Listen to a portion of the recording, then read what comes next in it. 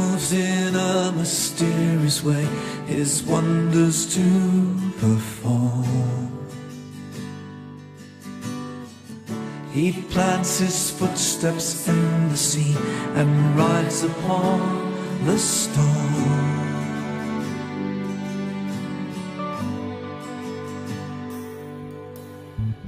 Deep in unfathomable minds of never-failing skill, He treasures up His bright designs and works His sovereign will.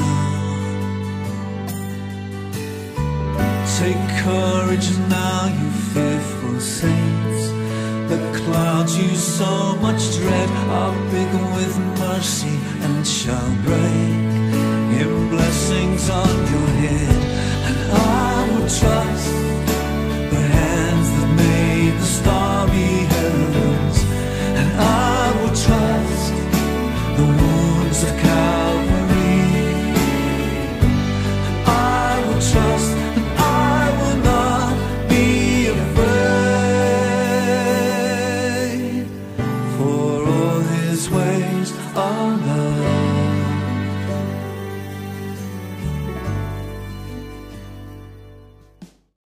I just want to say that I'm missing you all very much, and I can't wait for church to start up again, to open the doors, and for us to have a real church service again. I would like to share a few words with you. On Monday evening, as I made my way to bed, I asked the Lord Jesus what He was like after His resurrection, what type and kind of body He had now. Was He still fully God, or was He now fully God?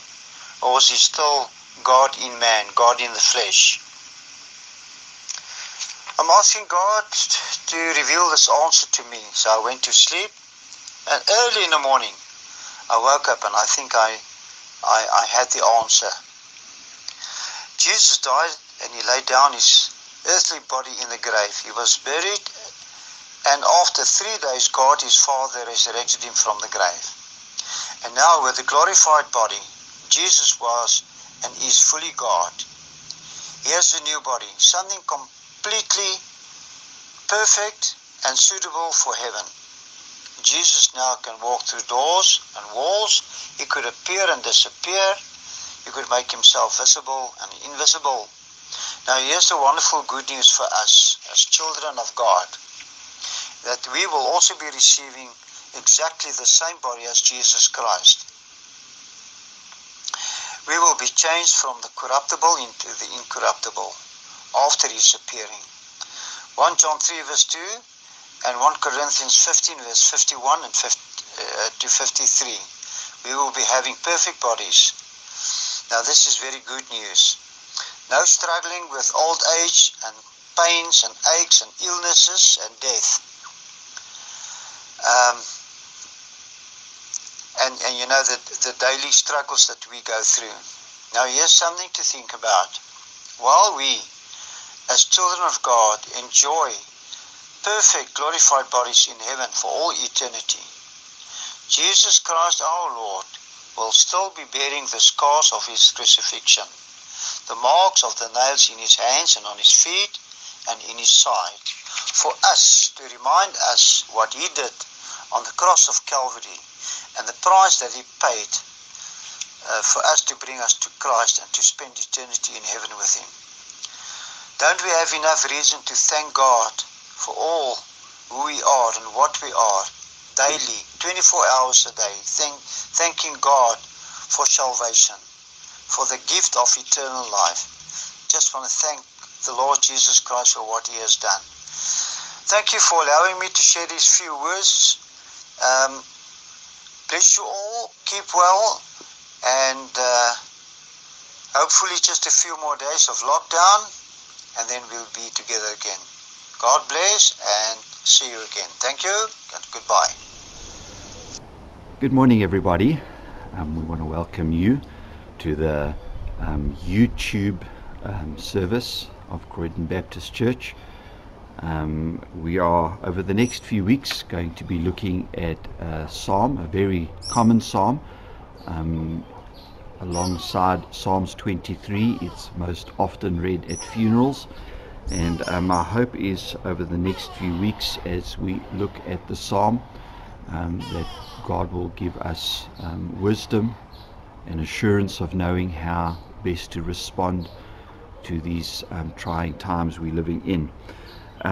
The psalm we're going to look at is Psalms 91, and this psalm describes God's ongoing protection over his people who are going through a difficult time.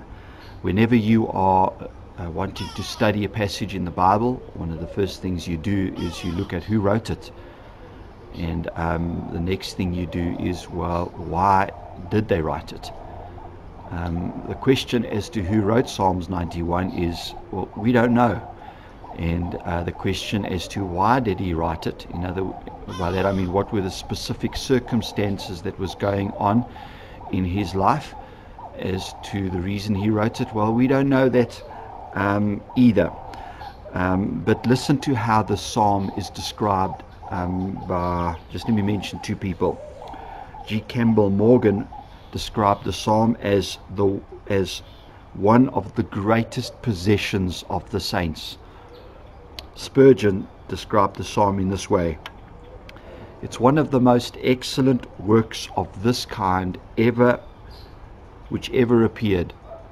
It is impossible to imagine anything more solid, more beautiful, more profound, or more ornamented.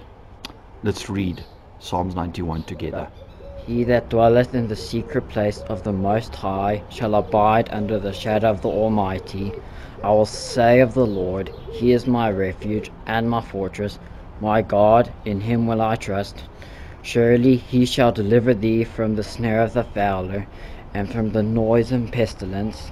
He shall cover thee with His feathers, and under His wings shalt thou trust. His truth shall be thy shield and buckler.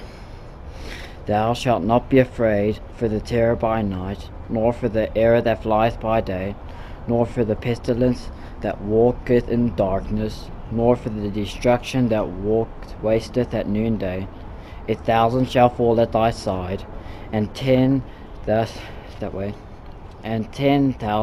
at thy right hand, but it shall not come nigh thee. Only with thine eyes shalt thou behold and see the reward of the wicked. Because thou hast made the Lord, which is my refuge, even the Most High thy habitation, there shall no evil befall thee, neither shall any plague come nigh thy dwelling. For he shall give his angels charge over thee, to keep thee in all thy ways. They shall bear thee up in their hands, lest thou dash thy foot against a stone. Thou shalt tread upon the lion and adder, the young lion and the dragon shalt thou trample under feet. Because he hath set his love upon me, therefore will I deliver him. I will set him on high, because he hath known my name. He shall call upon me, and I will answer him. I will be with him in trouble. I will deliver him and honor him. With long life will I satisfy him, and show him my salvation. Well, we don't know exactly what was going on when the writer of the psalm wrote the psalm. We know exactly how he was feeling. As you were reading the psalm, can you think of one word that really stood out, that could be used as an umbrella word to describe what he's feeling? I've come up with the word trouble. It's found in verses 15 of Psalms chapter 91. He writes, He shall call upon me, and I will answer him. I, God says, will be with him in trouble. I will deliver him and honor him. I've chosen the word in trouble as an umbrella word that I am using to capture all the circumstances described in the psalm. What does the word in trouble mean? The word describes somebody who is in a place of restriction. The Bible is filled with examples of people who have been in trouble, people who have been in a place of restriction. Here are some examples. Psalms 46 verses 1. The psalmist describes himself as being in trouble. And then using poetry, he says, though the earth be removed, though the mountains be carried in the midst of the sea, though the waters thereof roar and be troubled, though the mountains shake with the swelling thereof. He's in a place of restriction. One of my favorite passages is Genesis chapter 32. It's the man Jacob. Jacob is a man who typifies the title of Frank Sinatra's song, I Did It My Way. Well, around 20 years before Genesis chapter 32, he has to flee his family home. Him and his mom conned his brother Esau. He hasn't heard from Esau for a long time, and the last time he heard from his brother said to him, I'm going to kill you. Well, now we fast forward 20 years, he leaves Laban, he's got a family and of his own, and so he wants to suss his brother Esau out, and so he sends messengers to Esau to find out how things are going. And the messengers, after a while, the messengers come back and they say, your brother Esau is coming to meet you with 400 men. Well, Jacob panics. Actually, the Bible says he's greatly afraid and distressed. I would be too. And so he begins to pray and asks God to deliver him. He gets up in the morning. He sends a whole lot of gifts with his messengers and tells them to give the gifts to Esau. They come back. Esau's still on his way with 400 men. Well, this happens 3 times. Each time, Jacob tries and pacifies Esau with gifts, and it doesn't help. And so that night, after the 3rd time, he wakes up. He takes his family, his wives, he has them cross over a river, Jabbok, and then the Bible says, and he's all alone. He's in a place of restriction. Israel, when they left Egypt in the book of Exodus, found themselves in a place of restriction. They had behind them Pharaoh's army chasing them. In front of them they had the vast Red Sea. They had nowhere to go. They are in trouble. They are in a place of restriction. Maybe that describes you this morning. Maybe you're lonely and your family can't visit you. You find yourself in trouble, in a place of restriction. Maybe you're in trouble financially. Your business has had to close. There's absolutely no human way of making an income, and you find yourself in trouble, in a place of restriction. Maybe your credit cards are maxed out and your boss has put you on short time, and so you're not getting enough salary to pay a bond. You find yourself in a place of restriction. If that is how you are feeling this morning, that's exactly how the psalmist felt in Psalms chapter 91. He's in trouble. He's in a place of restriction. He describes this place of restriction using words found in verses 3, verse 5, verse 6, and verses 10. Listen to how he describes his place of restriction, his trouble.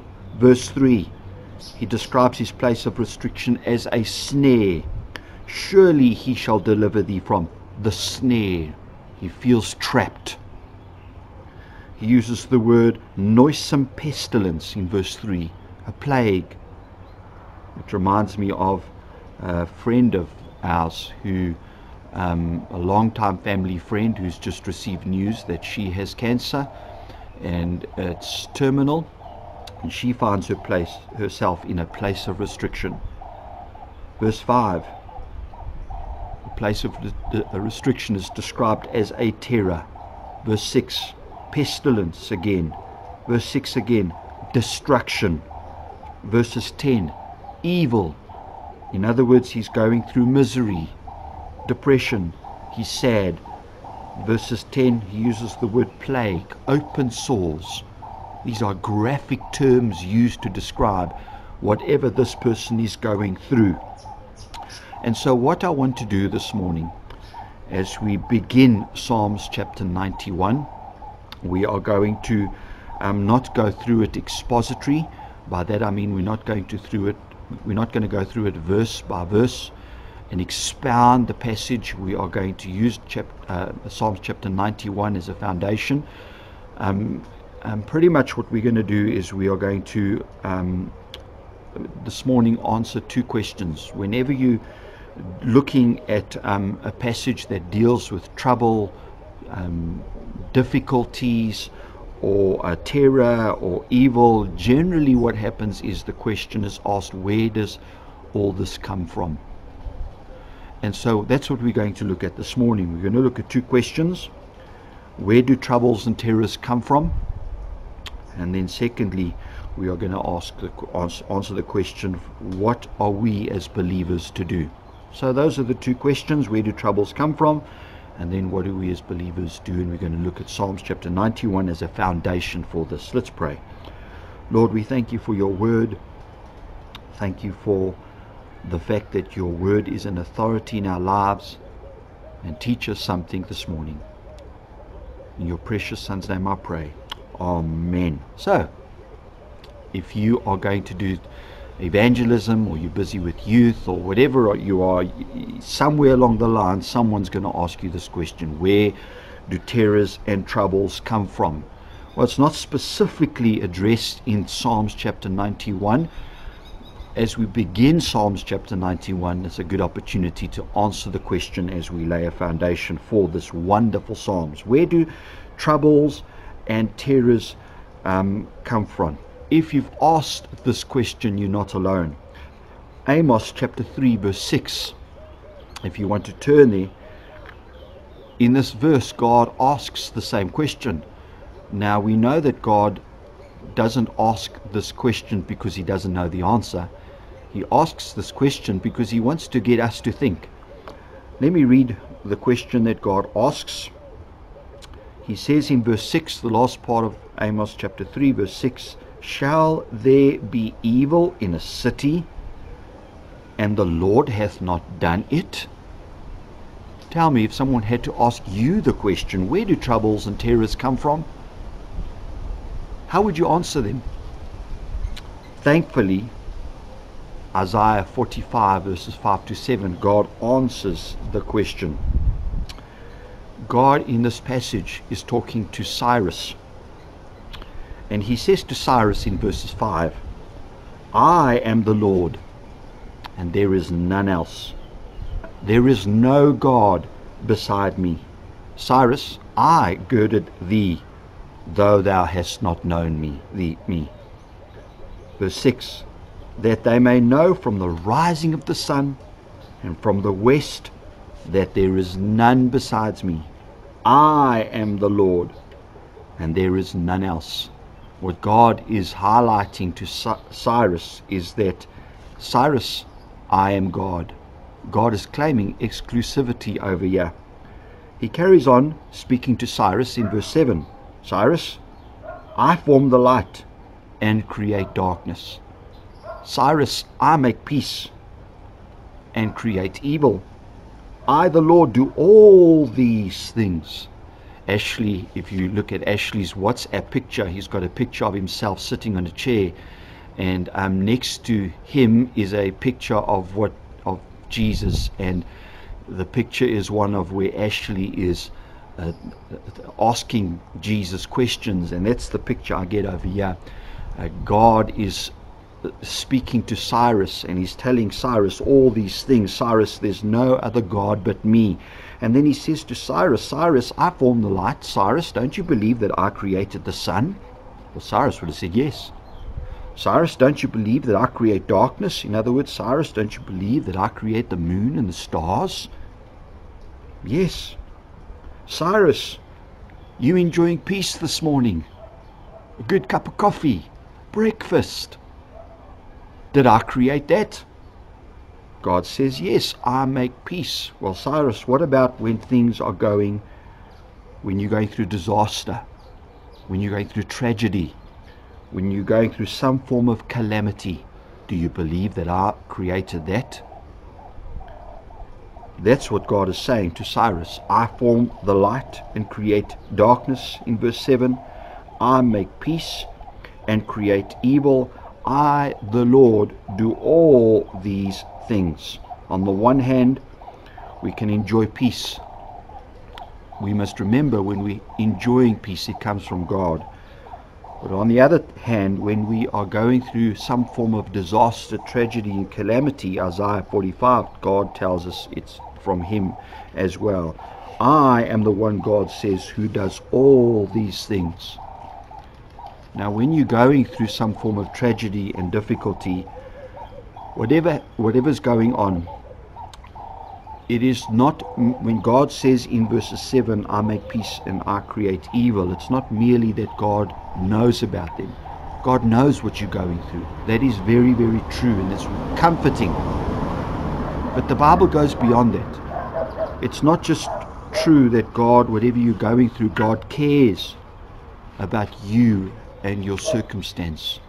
And that is true. But the Bible goes beyond that. The Bible goes beyond Romans chapter 8 verse 28. All this is true, but the foundational layer to all of this, the reason why we know God knows what we're going through, the reason why we know that God cares when we as believers are going through some form of difficulty, is because of the fact that God is the cause and source of all what we are going through. All of the above is founded ultimately on the fact that God has caused and is the source of it all. Now, I'm not trying to tell you I understand it all. All I'm trying to do as we begin Psalms chapter 91 is giving us this foundational layer of the fact, whatever trouble we find ourselves in, that God is providentially in control of it all. All of what is happening to you and to me is under the sovereign, or under the Lord's sovereign superintendence. The theological term for all of this is called God's providence. God's providence means it's His most holy, wise, and powerful preserving and governing of all His creatures and all their actions to His own glory. Let me read that again. God's providence is His most holy, wise, and powerful preserving and governing of all His creatures and all their actions to His own glory. A few hundred years ago, someone described God's providence in this way. He said, there's no such thing as blind fate, but there is a providence, a God that guides and governs the world. Proverbs 16 verse 33 tells us the lot is cast into the lap, but the whole disposing thereof is of the Lord. He writes, providence is God's ordering all issues and events of things after the counsel of His will to His own glory. The wheels of the clock seem to move contrary one to the other, but they help forward the motion of the clock and make the alarm strike. So the providences of God seem to be cross wheels, but for all that they shall carry on the good of those of us who are saved. Last week, Victoria WhatsApped my wife and said to her how she enjoyed the scenery of the service because she was able to identify the birds that sang. Well, let me use that as an illustration. Let's pretend I take Victoria onto the roof, and Victoria climbs up and she sits on the roof. Now she's able to see a lot more birds and hear a lot more birds. Tell me, Victoria, sitting on my roof, how many birds would you be able to identify? Well, I don't know, but I do know that she'd see a lot more than what she saw on ground. Well, let's say I take Victoria up into a helicopter and they fly up, and high above the sky she now not only can see my garden, not only my neighbor's garden, but she can see all of Croydon. Tell me, Victoria, how many birds then can you identify? Well, I don't know about you, but I know me. I'd be lucky if I can identify two. Pigeons and hardy-dars. Psalms chapter 50 verses 11. God says this: I know all the fowls of the mountains, and the wild beasts of the field. I know them, he says, because they are mine. Are not 2 sparrows sold for a farthing, and one of them shall not fall to the ground without your Father, but the very hairs of your head are all numbered. Therefore he says, fear you not, therefore you are of more value than many sparrows.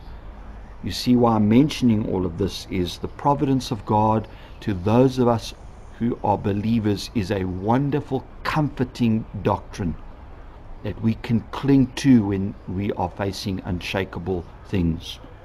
Everything that is happening to me, everything, whether it's good or whether it is evil, is under the Lord's sovereign superintendence. And that God is a God who loves and cares for me. A wise old Chinese gentleman lived on the troubled Mongolian border. One day his favorite horse, a beautiful white mare, jumped the fence and was seized on the other side by the enemy. His friends came to comfort him. We're so sorry about your horse, they said. That's bad news. How do you know it's bad news? He asked. It might be good news.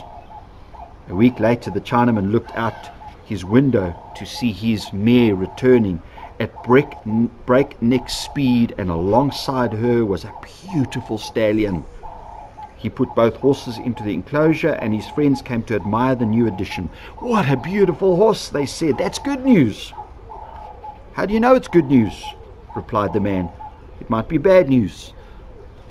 The next day the man's only son decided to try riding the stallion. It threw him and he landed painfully, breaking his leg. Well, his friends made another visit, all of them sympathetic, saying, we're so sorry about this. It's such bad news. How do you know it's bad news? Replied the man. It might be good news. Within a month, a terrible war broke out between China and Mongolia. The Chinese recruiters came to the area, pressing all the young men into the army. All of them perished, except for the Chinaman's son, who couldn't go off to war because of his broken leg. You see, said the gentleman, the things you considered good were actually bad, and the things that seemed to be bad news were actually good for his good, he said. Somebody said this: when the light of divine providence has once shone upon a godly man, he is then relieved and set free, not only from the extreme anxiety and fear that were pressing him before, but from every care. Ignorance of God's providence is the ultimate misery. The highest blessedness lies in knowing that God's providence gives incredible freedom from worry about the future. I'm reminded about a story about a missionary called William Carey, who for years worked to try and fulfill his dream of going to India. Finally, he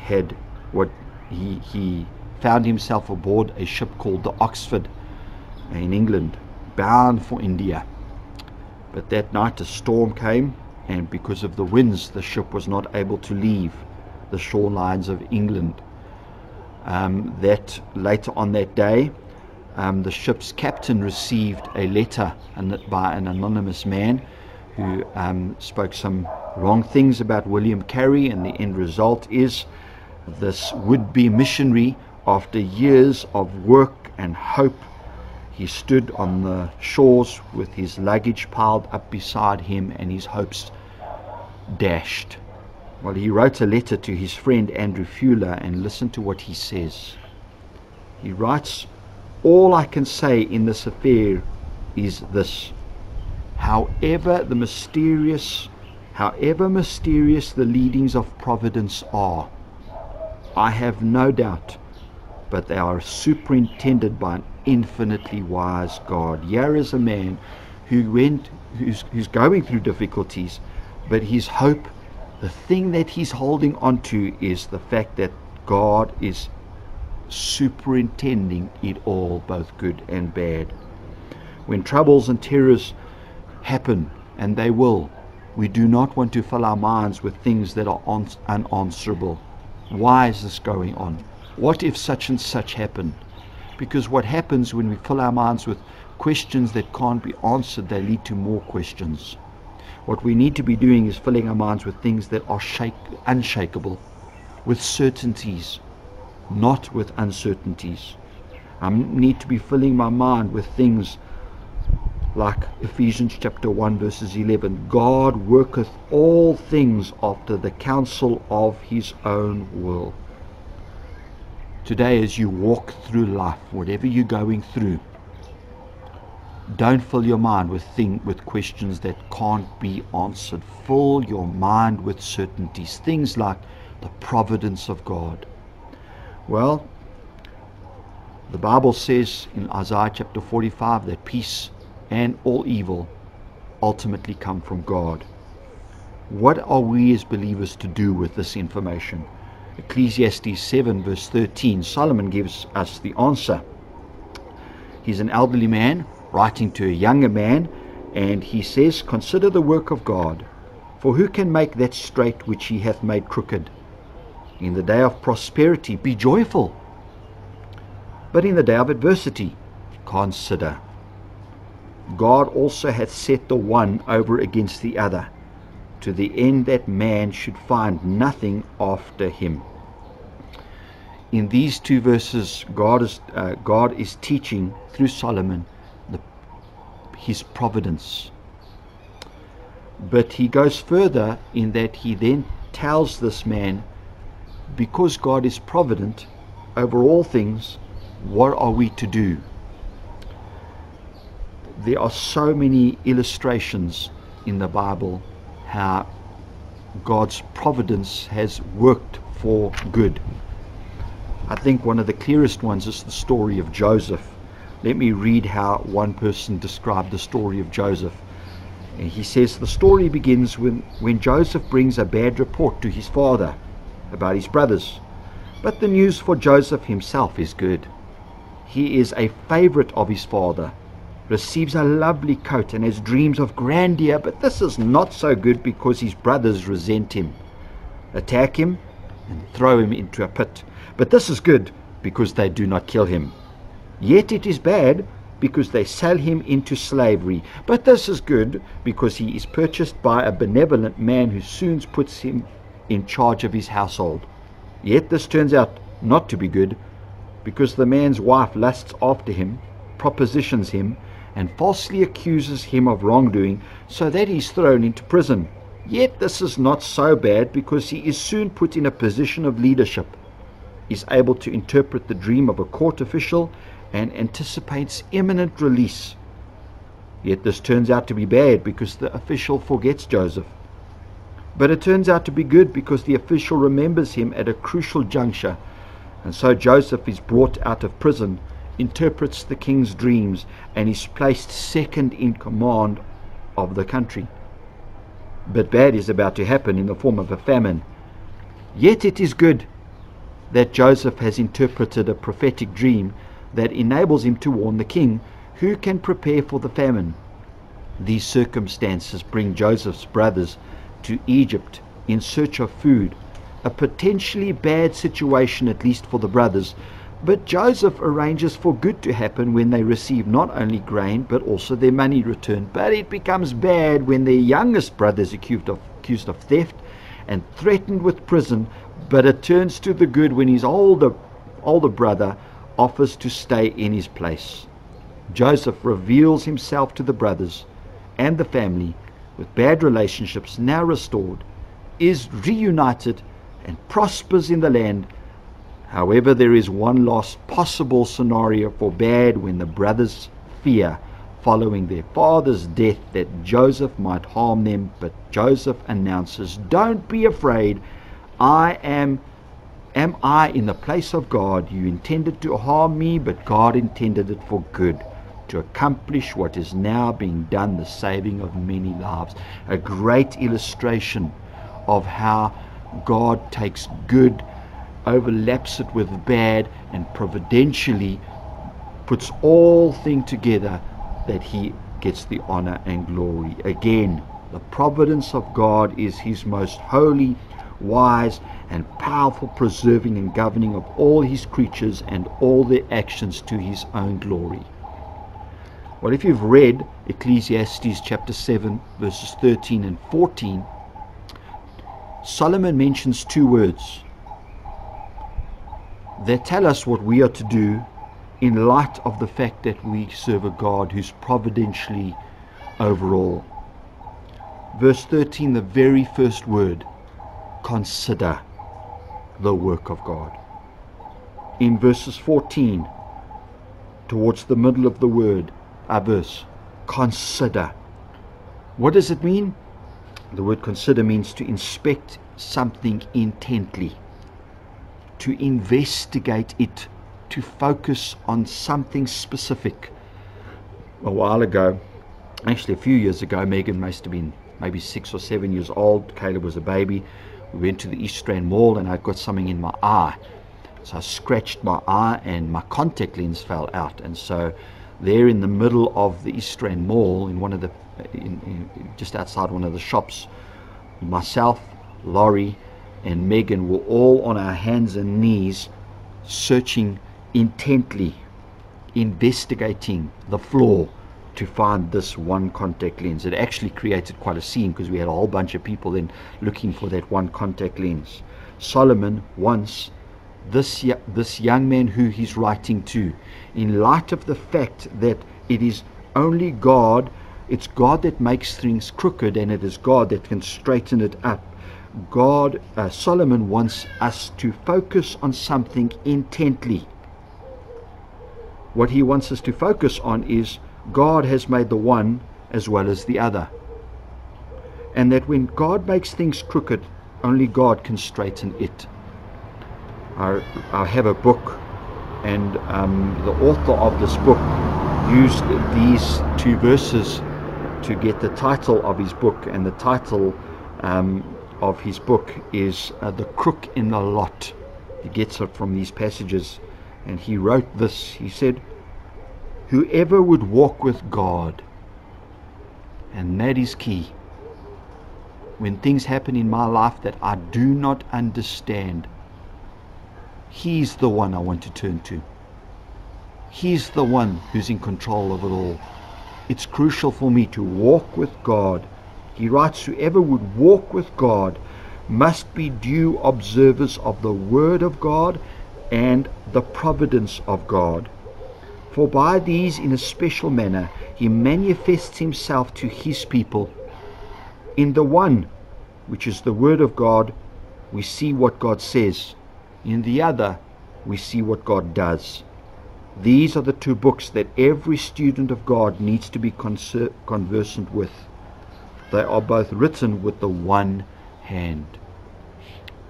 The last thing I want to do when I'm going through a difficult time is go into survival mode. So many times when things happen in my life, that's a bend of the road, things that I'm not in control over, my first instinctive reaction is to protect me, protect my loved ones. And I'm not saying that's wrong, but that's not the very first thing we need to be thinking about. Sometimes when we're going through difficult times like this, and we're stuck in our home, another thing we can think of is, goody, let's have fun. Wake up in the morning and the first thing that comes to mind is, let's binge watch on YouTube. Let's binge watch on TV. Well, this is not what Solomon wants us to do when he says the word consider. He wants us to consider the fact that God has providentially given us this time. And God has providentially, even though he's given us this more time, he still expects us to love the Lord God with all our heart and with all our soul and with all our mind. And so as I'm going through this time, I'm to think, how can I still love God? This verse still applies. How can I still love my neighbor during this time? As believers, the benefit of knowing God's providence is that it makes us patient in adversity and thankful in prosperity, so that we may place our firm trust in our Heavenly Father concerning everything that befalls us. And so as we begin Psalms chapter 91, the question that is asked is, where does terrors and troubles come from? Well, simply put, it comes from God. And we're going to deal with this more as we dig into Psalms chapter 91, but as an introduction, that's what the Bible says. And in light of the fact that all trouble, and in light of the fact that peace and trouble come from God, as believers, what are we to do? We're to do what Solomon says, and that is consider. One of my favorite hymns that I've recently come across, actually it was emailed to me by a mom who was going through difficulties as a result of her son's ill health. The words of the song, God Moves in a Mysterious Way, I played it in the very beginning, was written by a man called William Cooper. William Cooper and John Newton, the writer of Amazing Grace, were friends. William Cooper struggled with depression, so much so, he was a Christian, so much so that one day he woke up and he wanted to commit suicide. He called for a carriage. He ordered the driver to take him to the Ouse River, 3 miles away, where he planned to kill himself. The driver, knowing the state of William Cooper's mind, breathed a prayer of thanks when a thick fog enveloped the area, and so he purposefully lost his way in the fog, jogging up one road and down another, as eventually William Cooper fell fast asleep. Several hours passed, the driver going in circles, letting his passenger rest. Finally he returned home. "We're back home," said Cooper. "How's that?" "Got lost in the fog, sir." Cooper paid his fare, went inside, and pondered how he had been spared from harming himself by the merciful providence of God. That very evening, in the year 1774, he was 43 years old, reflecting on God, on his narrow escape, he wrote the words to the song. I'm going to read it and then we'll pray. God moves in a mysterious way his wonders to perform. He plants his footsteps in the sea and rides upon the storm. Deep in unfathomable minds of never-failing skill, he treasures up his bright designs and works his sovereign will. You fearful saints, fresh courage take. The clouds you so much dread are big with mercy and shall break in blessings on your head. Judge not the Lord by feeble sense, but trust him for his grace. Behind a frowning providence, he hides a smiling face. His purposes will ripen fast, unfolding every hour. The bud may have a bitter taste, but sweet will be the flower. Blind unbelief is sure to err and scan his work in vain. God is his own interpreter, and he will make it plain. Let's pray. What a wonderful thing to know, Lord, that providentially you are in control of all things. Help us to consider this when we find ourselves in a time of trouble, when we find ourselves trapped, when we find ourselves in destruction, surrounded by difficulties. As a believer, help us to consider this. Help us not to make decisions based on what ifs, or if only, or fear, but help us to first of all make decisions based on the certainty that you are providentially in control of everything. In your precious Son's name I pray. Amen. Thank you very much.